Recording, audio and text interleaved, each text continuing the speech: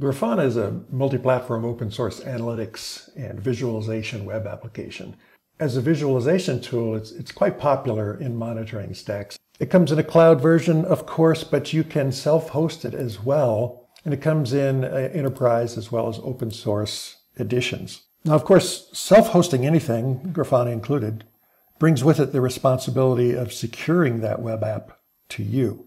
Now, web servers that are open to the internet are susceptible to attack from malicious actors. And of course, you can deploy your web server into a private VPC, make it completely inaccessible to the internet, but how would you or your colleagues access it from, say, their mobile device or from their home laptop? Now, well, I suppose VPN solution could be set up. Anyone who's administered one of those realizes how painful they are, and every client-side user hates them if they can install them on their client-side devices at all. So how could you self-host something like Grafana and make it inaccessible to the bad actors while simultaneously providing access to your authorized users, and do all that without any onerous VPN machinery? Well, you can do it with some technology from NetFoundry's OpenZiti project that we have named BrowZer, BrowZer with a Z. And I'll give you a brief demo of that here today.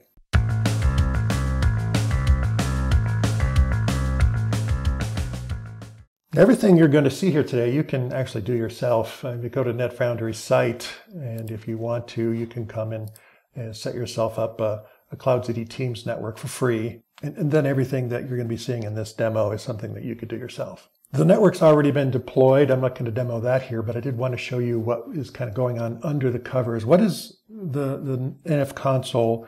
What is the Teams network doing for you? I'll go through this diagram very, very quickly, but if you want a more in-depth explanation, please reach out to anyone at NetFoundry and we'll be happy to sit down with you and discuss this. The first thing that happens is someone on their client side opens up their browser and they type in the URL to the website. And the website would typically be Grafana, but since it's dark, it's not accessible to the internet. We have one of the components in the browser stack that we refer to as the bootstrapper. So that URL would be made public, and it is responsible for getting software into the browser that then facilitates the rest of the connections to your dark Grafana web server. Once the bootstrapper has loaded the Ziti BrowZer runtime into the browser, the first thing it's going to do is reach out to an IDP of your choice to get the user of that device authenticated.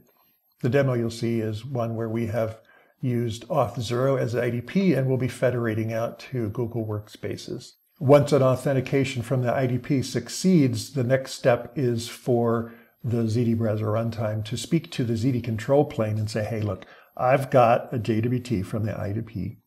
The IDP says this user is X, Y, or Z, whoever it might be. Do you know who that is? And the controller will say yes or no. Assuming the answer is yes, the next step is to have a conversation with the control plane to spin up some ephemeral X509 certificates that will be used to create the mutual TLS connections onto the edge of the Ziti network. And then once that is done, then the actual loading of the Grafana app is performed. At that point, everything that happens in the client browser is the same as it always was. The user will be completely unaware that Ziti's even there. Okay, so let's do a demo. You can see the public URL of the Ziti bootstrapper instance that represents this particular dark Grafana app. So if we come up here, press enter, the first thing we do is hit the IDP. So again, this is Auth0 federating out to Google. I will enter my NetFoundry credentials. Our workspace has MFA on the Google Workspace, so I will pick up my phone and say, yes, it's me. At which point, now the Ziti BrowZer runtime is fully loaded into the browser, and we are talking to the Grafana web server that is completely inaccessible to anyone on the internet except for those identities that the Ziti control plane knows will be coming from that IDP. Let's go ahead and log into the Grafana app.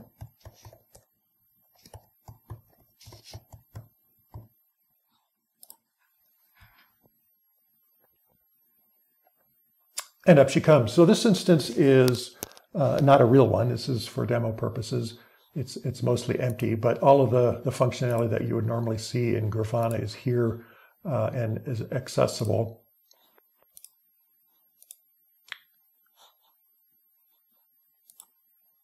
Just wanted to show you a quick demo of everything that is Grafana working in an OpenZiti browser stack. That wraps up the demo. If you have questions about anything that you've seen and you would like a more in-depth explanation, don't hesitate to reach out and we'd be happy to talk with you.